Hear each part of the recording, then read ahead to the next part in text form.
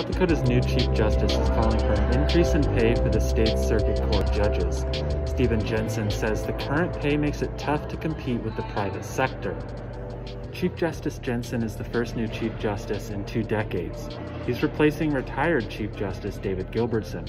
During Jensen's first State of the Judiciary address, he asked legislators to consider raises for the state's judges. The State Judicial Qualifications Commission has warned for several years that inadequate compensation is contributing to a lack of applicants for judicial positions. The UJS conducted an informal study of attorneys last year and found that judicial compensation was a significant issue, discouraging qualified attorneys from applying for judicial positions. That's something that the Republican leader of the Senate says he supports. State Senator Lee Schoenbeck sits on the Senate Judiciary Committee and is also a trial lawyer.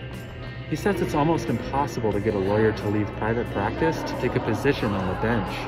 It's $141,000 a year is what a circuit judge makes, and you might say, well, that's a lot, but it isn't compared to if you're in the marketplace trying to compete and pull people away from the private sector. It's not going to do it.